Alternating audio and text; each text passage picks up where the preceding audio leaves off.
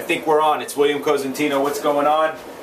In front of my whiteboard today because I wanted to address some questions that came in from a subscriber of mine, and I did this on a video prior as well. I had a bunch of questions come in through email, and so I thought I'd start making videos of it so that it benefits the entire community that comes by and sees some of my stuff.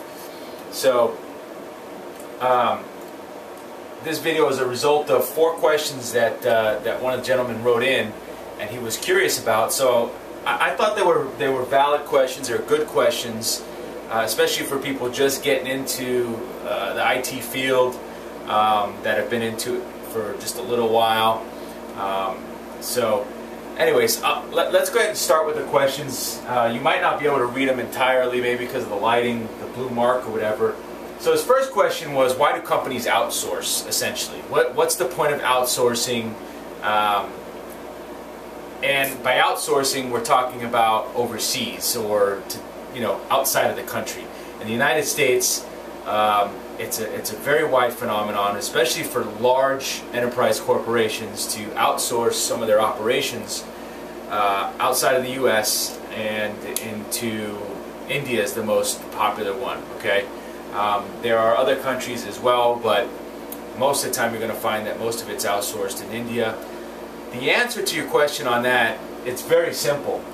It all comes down to budgets. Okay. That's the number one reason why a company will outsource its work. It's better for their bottom line, and it actually, we'll talk about that question number 3, where why companies don't value the IT department. But the budget's number 1. Number 2,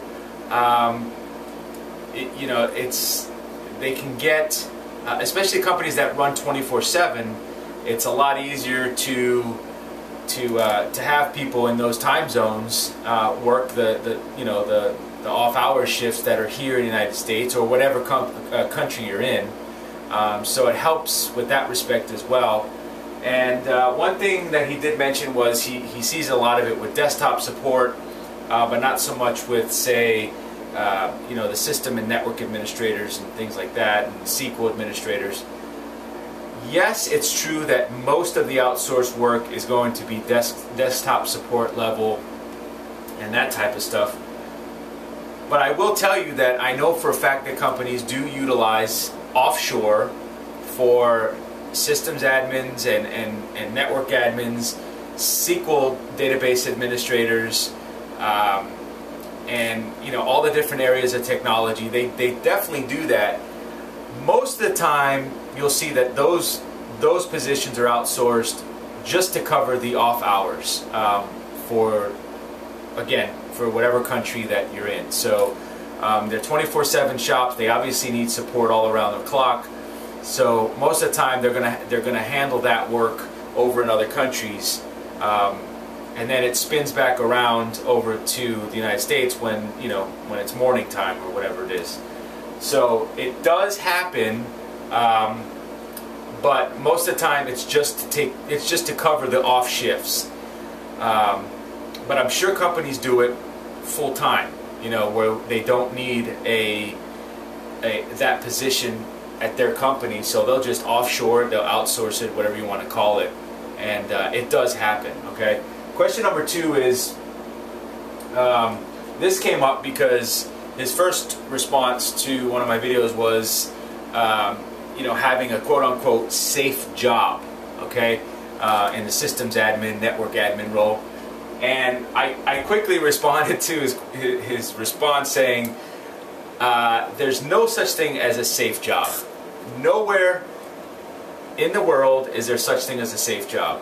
The only place you're safe is if you run your own company, and that's it.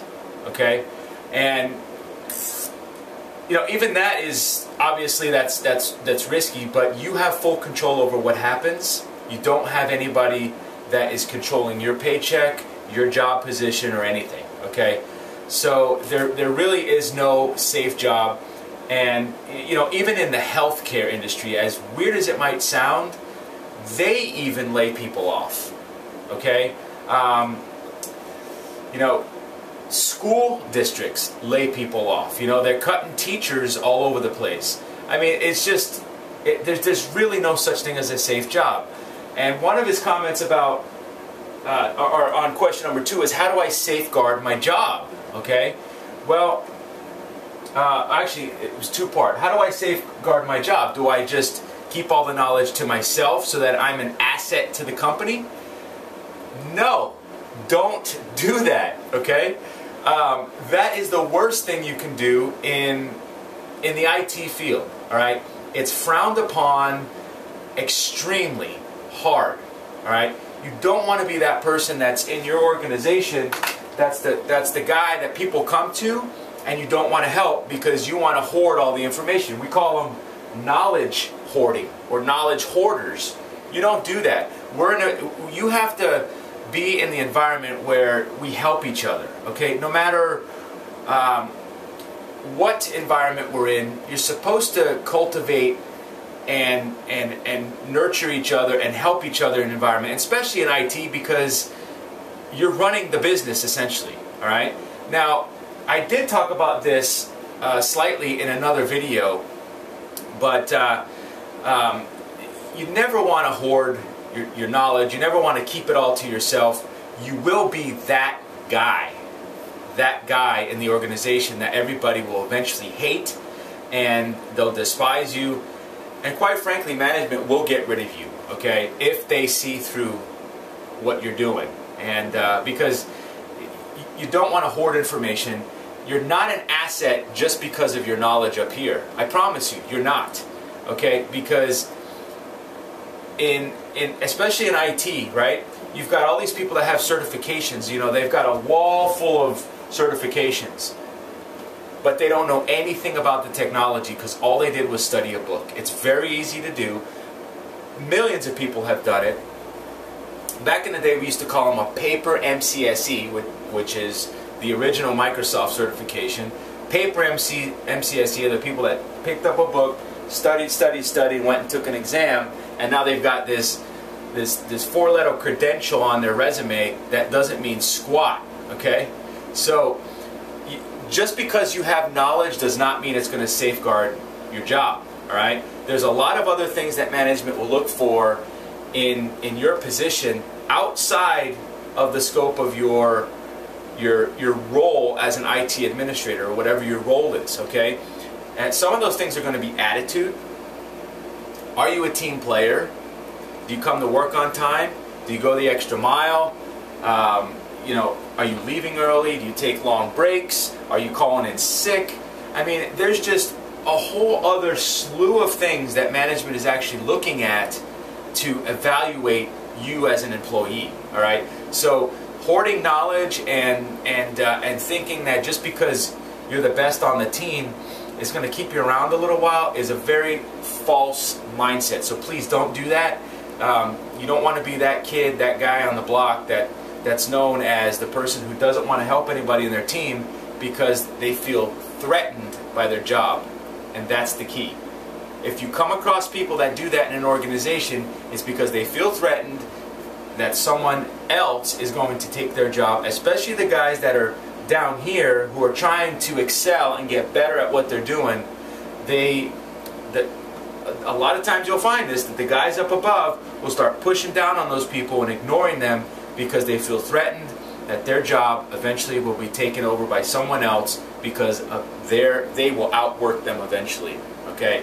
So, safeguarding your job, it means a whole realm of things. And those are the things that I mentioned a few minutes ago. You need to be a well-rounded person, and your chances of holding on to that job are a lot better. You know what I'm saying? Study hard, do what you got to do, outwork everybody, you know, just go full force, 10x what you're doing, and just be a good person, all right? And that's what it's going to take to safeguard your job. Number 3, why, this is a great one, okay? Why do companies put no value on an IT department, okay?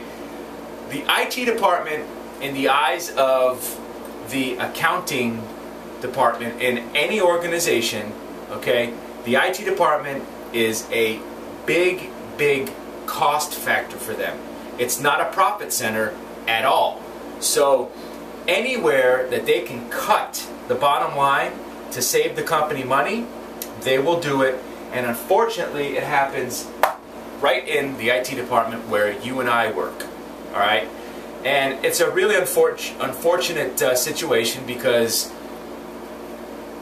what runs the business ultimately, we do as an IT department. We have to keep those computers running, those servers running, those networks going in order for the company to run. Yet, we are considered a cost, and they will skimp as much as they can on IT budget. There's nothing we can do about it, unless you're working for a company that has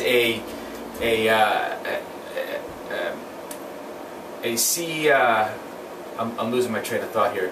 A chief operating officer that really understands IT, a CIO, a chief information officer. Those guys have to be on board, and it just doesn't happen that often, especially in the large corporations, and even the small ones too. It just doesn't matter what kind of company it is.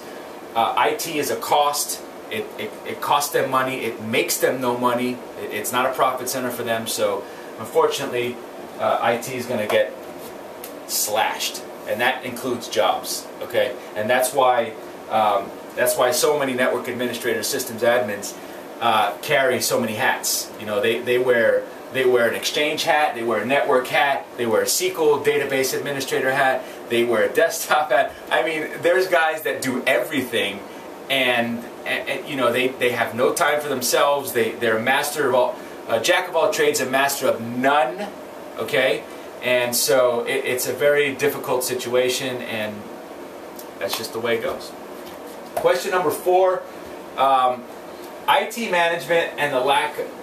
He's basically asking, do you think that managers in the IT departments that do not understand IT, are they a roadblock for success, and are they part of the problem?